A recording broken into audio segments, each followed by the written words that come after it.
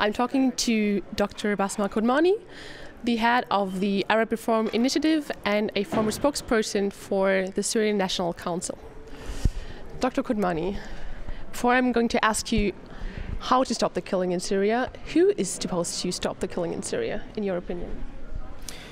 Look, we've tried several ceasefires, attempts at arranging a ceasefire, and clearly this has not worked without some political arrangement. So I think the international community, which has really failed Syria all along, has now come to the point where it is saying a political process started at Geneva based on Geneva I document, which dates back to 2012 and was signed by Russia and the United States, should be the basis for a political process.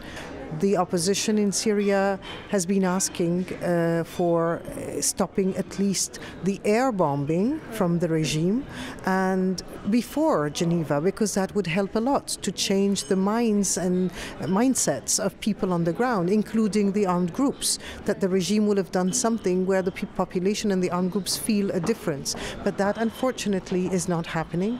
The regime does not seem to be ready for it, and no one is really pressuring the regime for that. So in spite of that, the opposition has agreed to go to Geneva. When you talk about pressure, would you be in favor of a military intervention? Look, I think the opposition is saying we will do everything that we will explore to the end the political process. And we will not be the ones who refuse the political process. So I think the opposition is clear today, very clear on the fact that it is going to political negotiations. Now, I don't trust that talking to Assad himself or talking to his people under his orders will bring much result. Nobody trusts that he is willing to do that. I think what we are hoping is that in this international forum of Geneva, the big powers will take their responsibilities. They will abide by their commitment that Geneva I means a transitional governing body with full powers.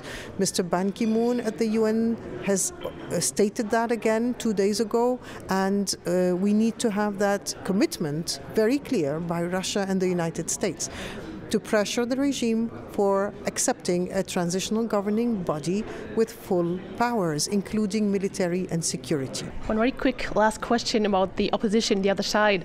In the West, many are very concerned about reports that more and more Islamist and extremist fighters are coming into Syria to fight, especially from Iraq.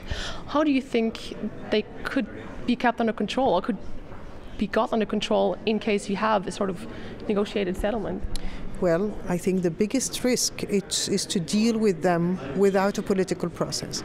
The political process itself will create a critical mass of political and military groups who will follow a political process, who will agree that there is a solution to Syria. All the groups that want a democratic Syria, want stability for Syria, who have a Syrian agenda, no foreign agenda, these groups will follow in this process. Once you have that process, then you marginalize the extremists and then you can deal with them with security measures. But you can't apply security measures across the board when you don't have anything political happening. The war on terror is a failure. You cannot fight jihadis without any political plan.